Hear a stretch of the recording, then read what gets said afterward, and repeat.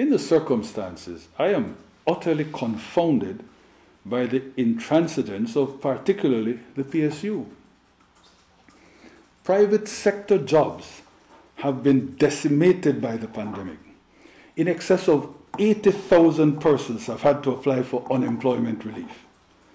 The plight of all those without even food is horrendous. So GOV has been obliged, even in the face of the revenue collapse, to hear their cry and to roll out assistance to them.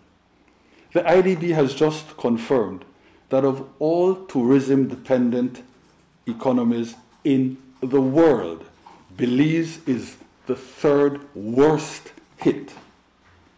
But in the middle of this widespread social and economic devastation, in the face of the well over 80,000 persons without jobs and wherewithal, government of Belize still insists on protecting the substantive salaries of public officers. That notwithstanding, they refuse to make even the tiny sacrifice we are asking.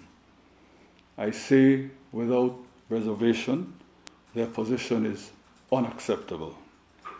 They do have a proud tradition of sacrifice, but they're demeaning it now by their unreasonableness. Everybody else must suffer, everybody else must sacrifice, but not them.